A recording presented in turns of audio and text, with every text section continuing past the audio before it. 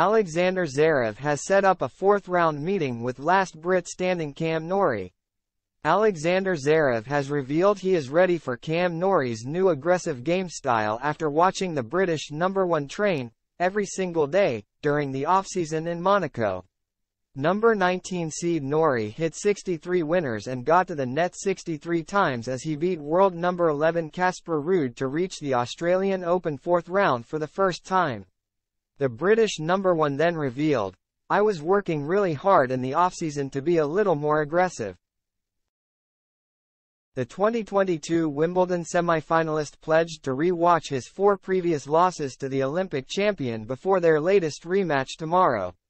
But Zverev, who is also based in Monte Carlo, said he will be prepared for Norrie's change in tactics. "I actually thought he played exactly what he was working on in the off-season," said the number 6 seed. "We obviously spent the off-season together in Monaco, so I've seen him every single day. This is exactly what he was working on." When you think of Cameron Norrie, you normally think of somebody who grinds a lot, a big fighter. But in the off-season he really worked on his game and he really worked on the aggressive style of play. He really worked on coming forward. It was very noticeable in December, and you can kind of see it on the court now. The work is paying off for him. He is definitely an incredibly hard worker. No question about that. I think everybody is always improving. Everybody is always trying new things. I think with Cam this year, you definitely see that. You see it to a different extent, in a way, much more aggressive player. But I am just going to try to keep going for it and just try to extend my lead in a way.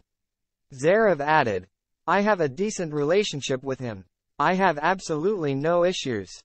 I have practiced with him a few times in Monaco, as well, in December. I played a few practice sets, as well." Quote, "We know each other well. There is no question about that. But obviously he's playing great tennis, beating Casper. I think Casper was undefeated in Australia so far this year, also playing great tennis. Although I did find the match a bit weird maybe.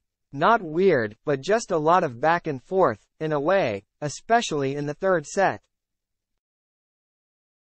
Casper being up a break and then all of a sudden losing, I think it was 3 or 4 games in a row, something like that, to lose the set.